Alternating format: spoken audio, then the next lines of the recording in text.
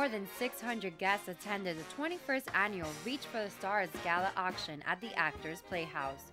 This event takes place every year in Coral Gables, bringing the community together for a night of food tasting, socializing, and more importantly, to benefit the historic theater. It's a great benefit for the community. It's one of the things that you have in your city that you feel proud. The Actors Playhouse is something to be proud of. Featuring more than $300,000 worth of live and silent auction items, guests had the chance to bid on airline tickets, sports items, fine art, and jewelry like these elegant necklaces by Tiffany & Co. And the main prize everyone's looking forward to is this SUV courtesy of Lexus of Kendall.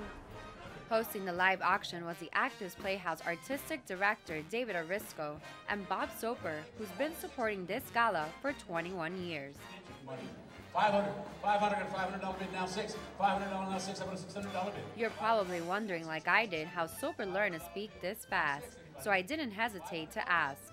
I did the weather, and quite often, weather is what you call an accordion in a news show. So if somebody else goes long, weather goes short.